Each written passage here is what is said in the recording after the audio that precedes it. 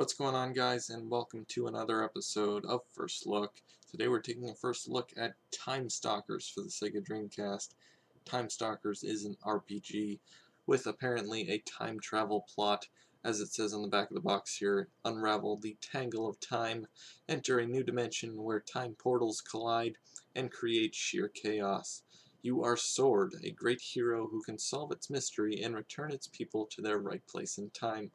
So it has these features, including a giant universe featured in full 3D graphics, 6 main characters to choose from, over 30 characters, and 73 monsters to interact with, great VMU minigames, and travel through a multitude of time periods. So it's pretty much your standard fare for an RPG, but it does have a couple of unique features from what I can tell, including randomly generated dungeons, which is always nice for replay value. And also, you have the ability to recruit monsters to fight for you. So I guess instead of killing them, you can capture them and use them to fight for you, which is quite cool. So here's the front of the case here, as you've already seen, and the back of the case here. And down here it says your standard features, including 1-player, VMU compatible, standard controller compatible, VGA box, which is always nice, and jump pack compatible. So without further ado, let's take a look at the game, shall we? Okay, so here we are at the main menu. Quite a really psychedelic look to it. Let's press start. And we have a few options: new game, load game, options. See what the options are.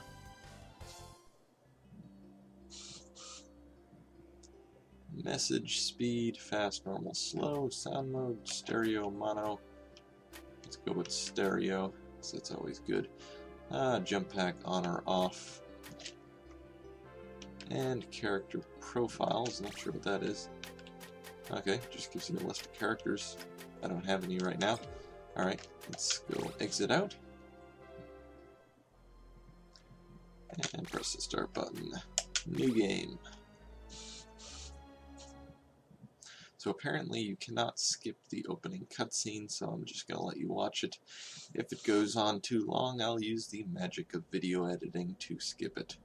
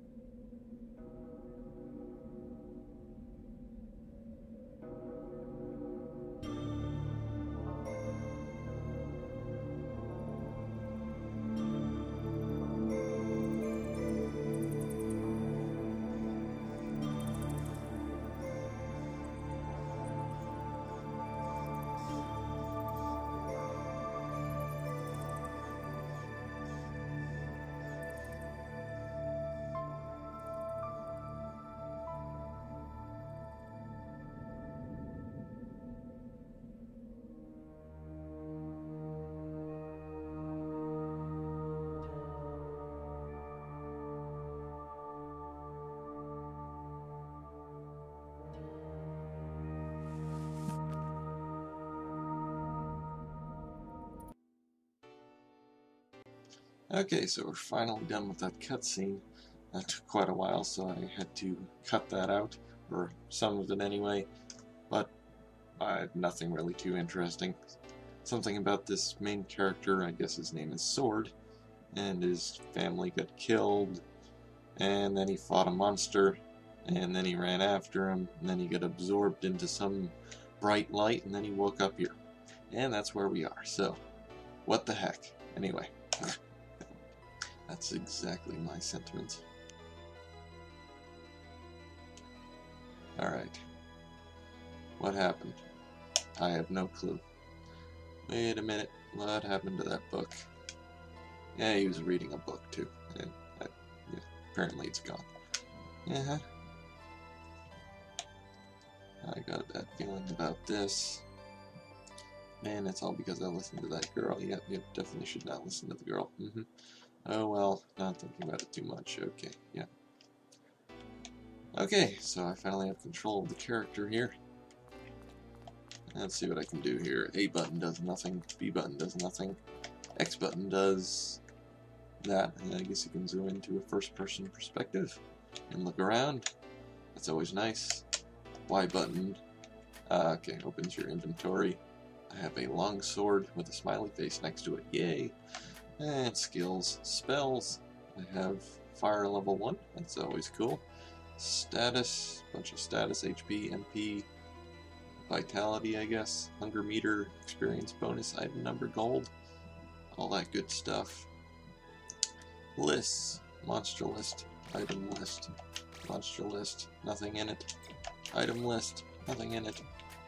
And allies. Capsule is empty. Okay, whatever that means. So apparently you can acquire monsters in this game that fight with you, which is kind of cool.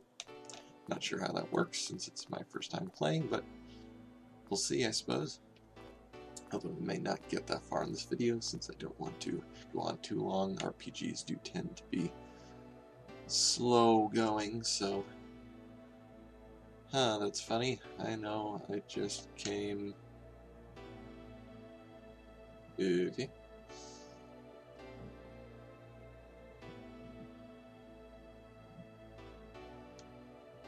From over there, didn't I?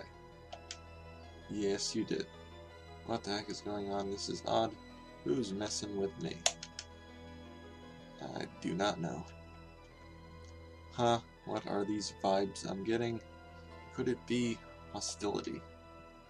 It doesn't matter, what happens, happens. Okay.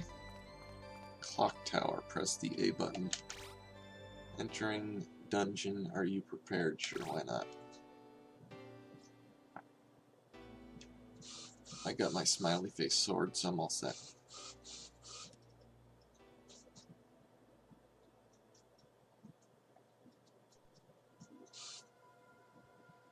Okay, so here we are in the dungeon, apparently. And how do I get out of this room? Oh, go this way. Alright. Ooh, a sword.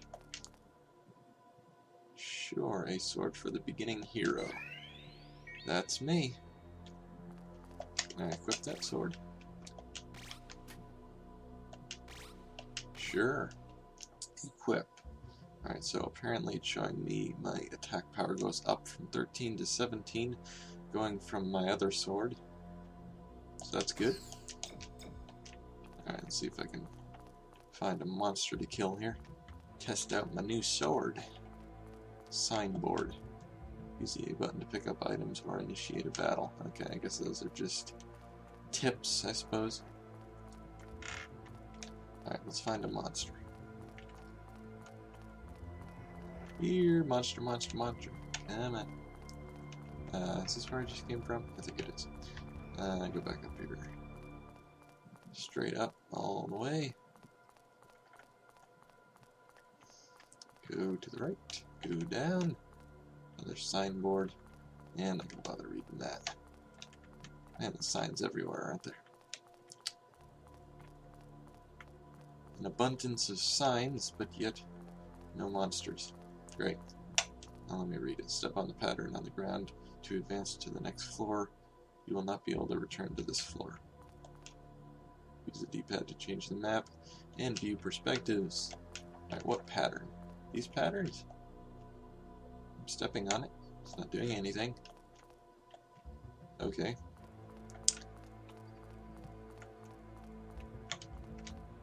Am I supposed to press a button? Didn't say I was supposed to press a button. The L and R triggers look around. Okay. Well.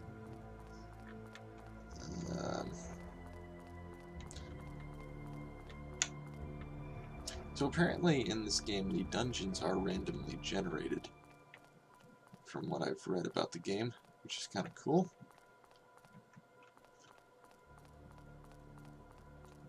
I think I'm just going around in circles here. Or is this the room I came out of before? Yes, I think it is. Let me read this sign again. Step on the pattern on the ground to advance to the next floor. You will not be able to return to this floor. Okay. What pattern? This pattern?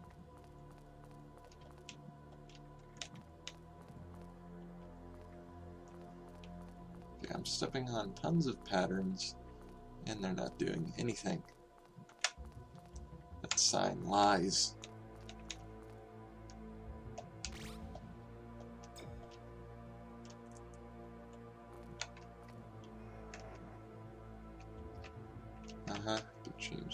D-pad, or the D-pad changes the map location.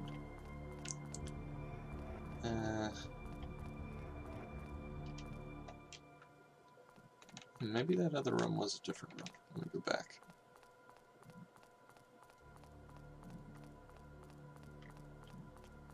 Oh yeah, that is different. Okay, this must be the pattern that sign was referring to. Yeah, okay. It's apparently nothing here, so... Confirm bonus point distribution. Oh.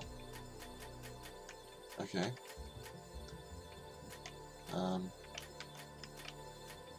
I didn't get any points, so apparently just continue. Alright. Next floor, fast save skills allies. Let's go to the next floor. Sure. Okay. I'll change back to the top view here. Oh, a goblin. Let's attack the goblin. Attack with... Well, I don't want to do a weak slash. Let's do a cut. Goblin. Bam! Well, that was easy. Nice. Party. Experience earned. Nice. 50 points of experience. Cool. What are these things? Rune fruits. Sure, I'll take them.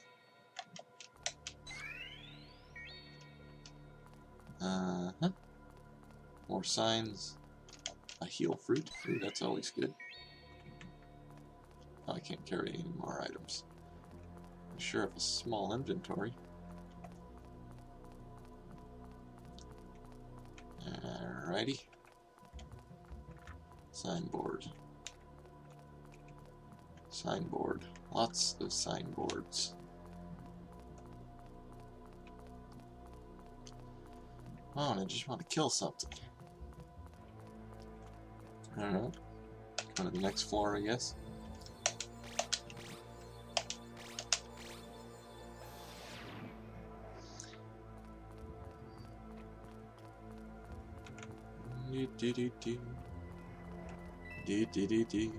What was that? Something was on the floor there and it disappeared. Okay.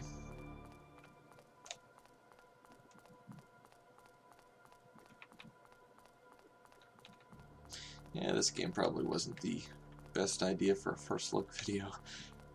There's just a lot of walking around in the beginning of the game, apparently. Of course, that's true of a lot of RPGs.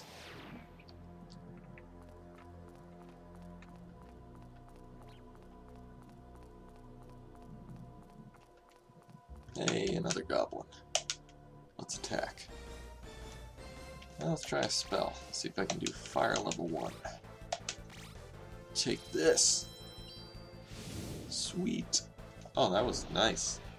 That did more damage than my sword. Level up. Woohoo! Alright. So I leveled up, so that's cool. Wait, did I come? Yeah, I came from that way. Let's go this way. Or no. Wait. No, I didn't come from that way. I'm going that way.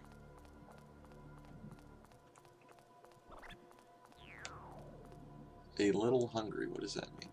My character is hungry? Okay, well, let's find something to eat then. Let's have a rune fruit. Oh, that was kind of confusing. Use on sword. Well, I don't want to use it on my sword. I'll use it on the character sword. Oh, another goblin. That's kind of interesting. They don't actually attack you. I have to actually initiate the attack myself, which is kind of unusual. Man, these enemies are easy.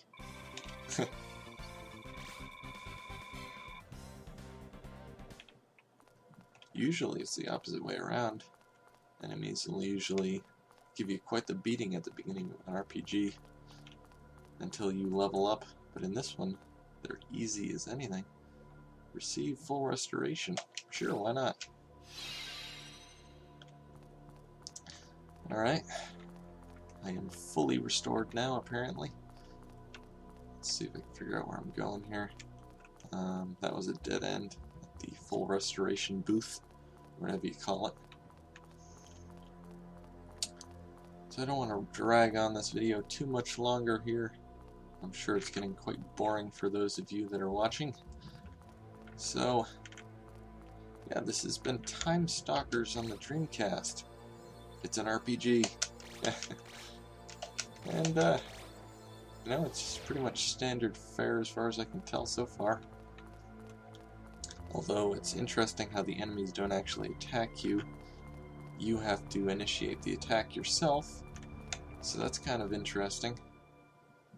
Oh, look at that, I found somebody. I've been looking for you for quite a while. This is the monster that attacked me in the initial cutscene. Oh, alright. I guess I'll attack this guy before I end the video.